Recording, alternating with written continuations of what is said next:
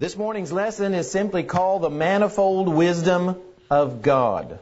The Manifold Wisdom of God. You know, when we look out into the religious world, it is filled with churches. It's filled with churches. You go through this town and that town, and you keep driving and you see church after church after church. But the sad part of that is that most people know very little about the church we read about in the Bible.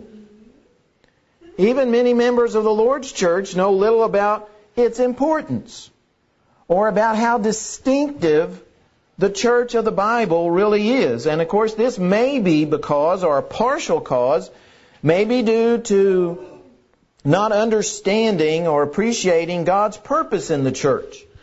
Because God had a purpose in the church and He planned it from the very beginning of time. One writer put it like this: it is as though the apostle takes us into the throne room of the Godhead and allows us to witness the sacred three in divine counsel concerning the spiritual welfare of mankind. Our text this morning takes us there and paints a picture of how God's wisdom is seen in the church of our Lord. Our text today is found in Ephesians chapter 3, verses 8 through 13. We're going to read that as a whole, and then we're going to look at three principles, three ideas that come from that text that are important for all of us today that's here, and it's important for everyone in the world. Everyone in the world needs to know about God's wisdom and how it was shown in the church that He planned. Ephesians chapter 3, beginning in verse 8. To me, and remember, this is the Apostle Paul writing this to the church at Ephesus. To me, who am less than the least of all the saints, this grace was given, that I should preach among the Gentiles the unsearchable riches of Christ, and to make all see what is the fellowship of the mystery, which from the beginning of the ages has been hidden in God who created all things through Jesus Christ, to the intent that now the manifold wisdom of God might be made known by the church, to the principalities and powers in the heavenly places, according to the eternal purpose which He accomplished in Christ Jesus our Lord, in whom we have boldness and access with confidence through faith in Him. Therefore I ask that you do not lose heart at my tribulations for you, which is your glory. Notice in the first two verses, he talks about the church that was hidden in God.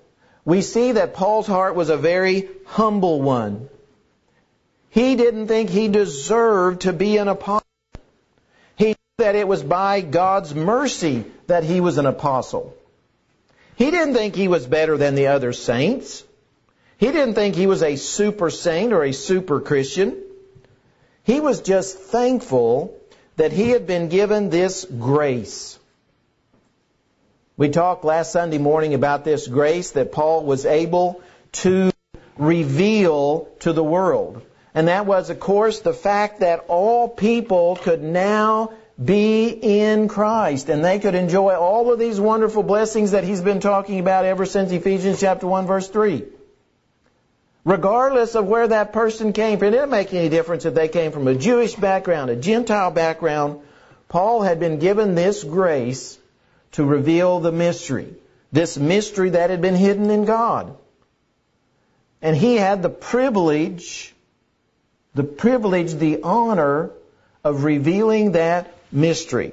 And he was so appreciative of that fact. He felt privileged to preach, as he called it, the unsearchable riches of Christ. He was given that wonderful responsibility, that wonderful privilege, that wonderful honor of preaching those, as he calls them, unsearchable. In what way were they unsearchable? We understand why they're called riches, because of their tremendous value. Think about, first of all, the value of those blessings he's talked about. Redemption, forgiveness, being in Christ, being in, as Paul calls him, the beloved. and blessing after blessing after blessing, and he calls these riches. Why are they unsearchable? Because it makes no difference how long or how often you think and contemplate and meditate and focus on all of these wonderful riches. We will never this side of heaven be able to understand the vastness of them. In this life, we can't understand how amazing the idea that God has wiped away our sins. We just can't contemplate that. We know it. The Bible tells us we know that our sins are forgiven. But it's beyond us. We just can't fathom the depth of what that means. Redemption. He redeemed us. He paid the ransom for us. I can't fathom how rich that is. This side of heaven. But one day I'll understand how vast that is. I'll be able to understand how amazing that is. Right now, my human mind just can't fathom it. I just can't. One day I will. So Paul says, I was given the privilege of preaching the unsearchable riches of Christ. Unsearchable. And people need to know about the unsearchable riches of Christ. Paul said, I am so privileged to be able to tell people about it. And of course, we should be as well. Paul had a purpose, he says. That purpose was to reveal the mystery. And he says that mystery had been hidden in God. He says it had been hidden from the beginning of the ages. From the beginning of the ages, it had been hidden. So he was to reveal this mystery to all people. That God's plan was to unite in one man, Christ Jesus, was to unite all men. It made no difference whether they came from a Jewish background, a Gentile background. That there was no distinction anymore. There wasn't a distinction between free and slave, Jew and Gentile, male and female. That salvation was available to all. That's part of those unsearchable riches. It wasn't just for one group or class of people. But Paul revealed the fact that everybody could be united in the one body, that church of Christ. His body. That's what Paul was revealing. And he says that had been hidden in God. It had been a mystery.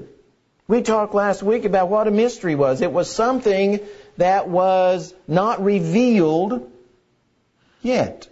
But then Paul was given, as the other writers in the New Testament were, the privilege of uncovering it. So that everybody now can be a part of that great body of Christ. Paul was so thankful he could do that. Because people in the Old Testament, Noah, Abraham, David, they didn't have an understanding of the church. They didn't have an understanding of salvation being in the body of Christ. They didn't understand that.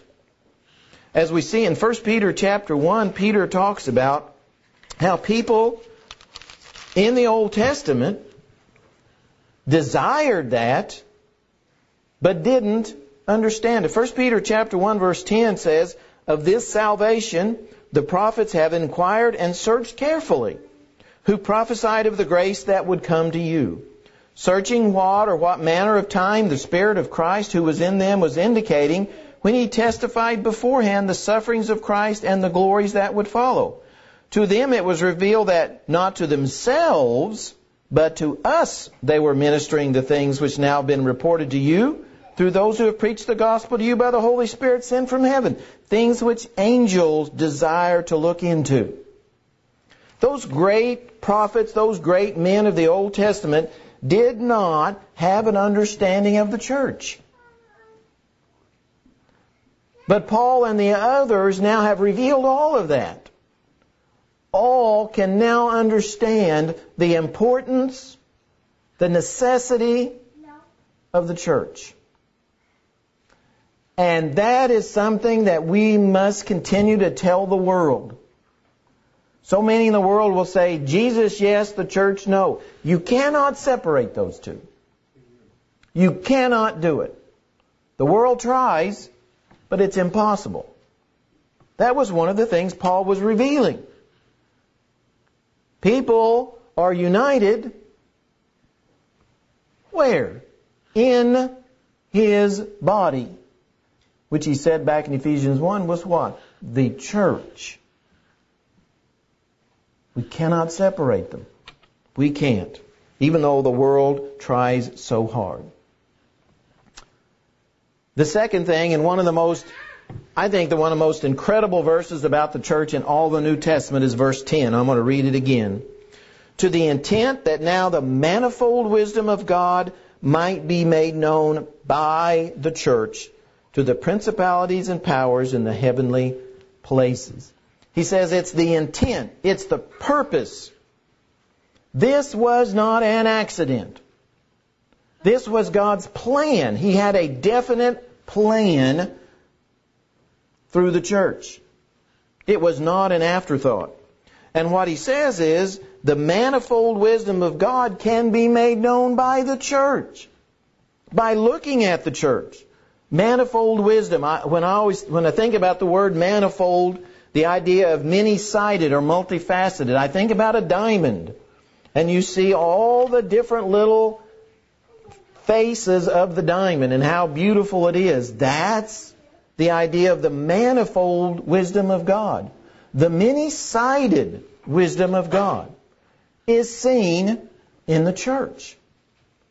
It is revealed by looking at the church. We can see a part of God's wisdom, of course, by looking at the world. We can see that God is wise in how He designed the earth and designed plants and designed animals and designed man and designed the heavens and so forth. We can see part of, in a very limited way, God's wisdom.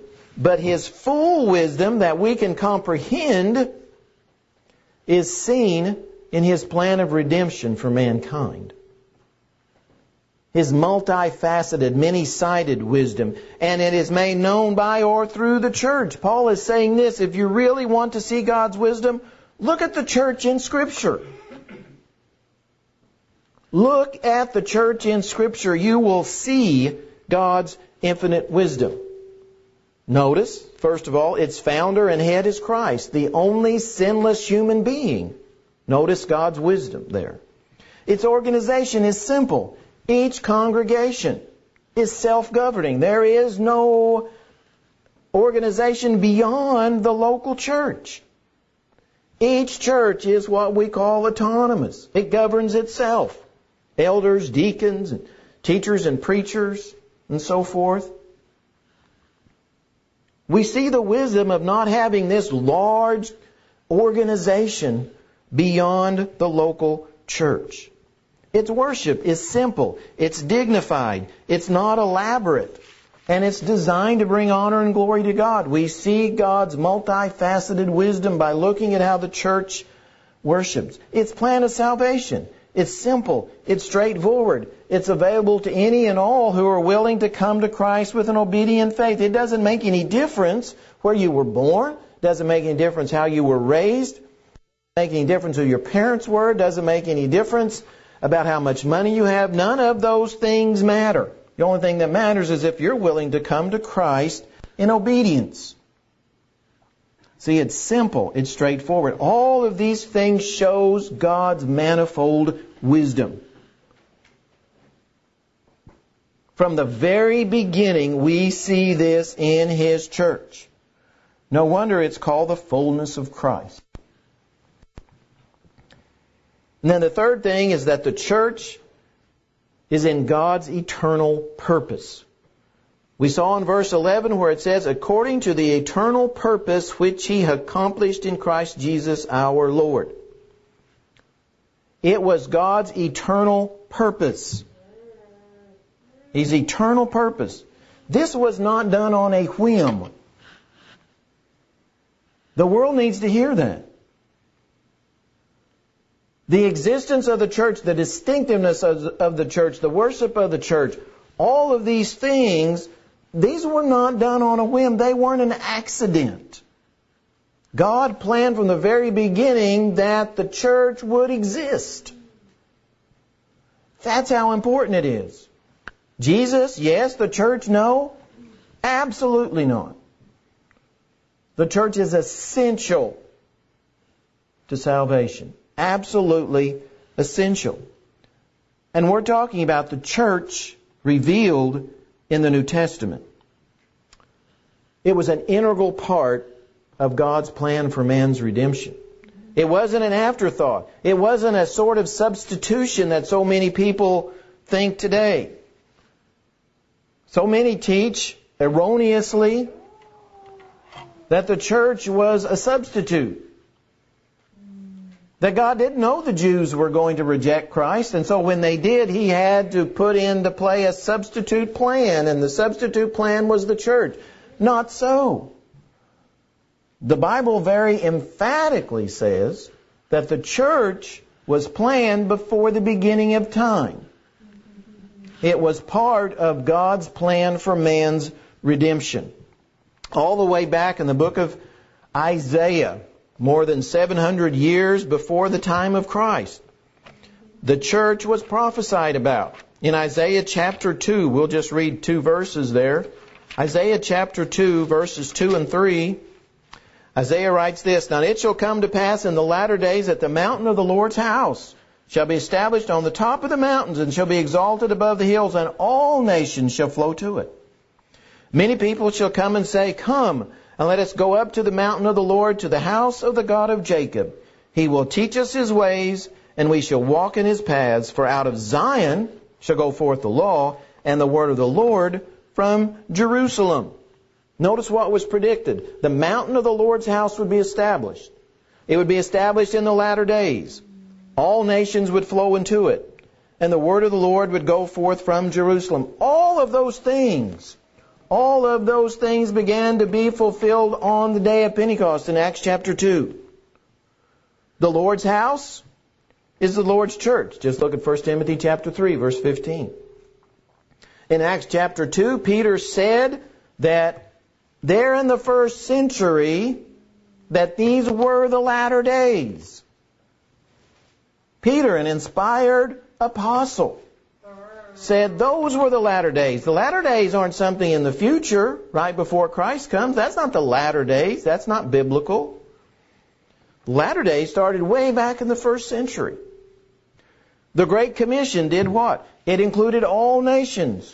Go and make disciples of all nations, baptizing them in the name of the Father and the Son and the Holy Spirit, teaching them to observe all things that I've commanded you. All nations would flow into the church, and of course they have. And the word of the Lord would go forth from where? Jerusalem. That's where it was started, Acts chapter 2. Those people were gathered there in Jerusalem to observe the feast. Pentecost. So Isaiah's prophecy, back in Isaiah chapter 2, more than 700 years before the birth of Christ, predicted the beginning of the church. And it was established and started just exactly like Isaiah prophesied that it would. And he ends in those last 2 verses in our text by talking about the fact that we have boldness, access with confidence through faith in Christ. Again, it's in Christ, His body, the church, that we have boldness and access with confidence. People outside the church do not have that same access. They do not have that same boldness. We are privileged. We are privileged. We have tremendous blessings, unsearchable riches, by being in Christ. Boldness, confidence, access to God. What a blessing. And they are available where? In Christ, in His church. He ends it by saying, I ask that you do not lose heart at my tribulations. He didn't want them to become discouraged. Remember, Paul's in a a prison. He's in chains as he's writing this. He didn't want them to become discouraged because of his sufferings. He said they would receive eternal glory one day. And it's that same glory that awaits all who are in the body of Christ, the church. Those who remain faithful to the end, the Lord's church, what the Bible calls the church of Christ, is the only religious body that exists with God's approval. There's only one.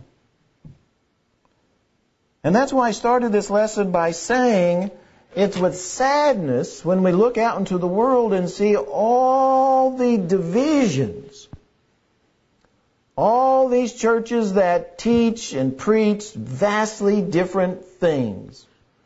I can almost see God's tears, because that's not what He wants. He has one church. One church. And all of those are a part of it who have came to Christ in obedient faith. And all of those in that church, all of them, partake of all of those blessings that Paul has gone over and over and over again about forgiveness and redemption and the ransom being paid and being part of the beloved, part of that one body. He couldn't emphasize it enough. We cannot accept substitutes. We cannot accept substitutes because the church is essential to God's plan for our salvation. That means it's essential to yours. It's essential. And that was God's plan for from the very beginning of time. And when we come to Him in obedience, when we're willing to repent and confess His name and be immersed in water for our sins, we are placed in His body, the church. And therein we enjoy the unsearchable riches of Christ. That wonderful family, the house of God. This morning, you may need to respond to that great invitation. Or maybe you're a part of that wonderful family of God and you are in need of prayers. You need to confess and ask for forgiveness. If that's your need, then we encourage you to come as we stand and sing this song.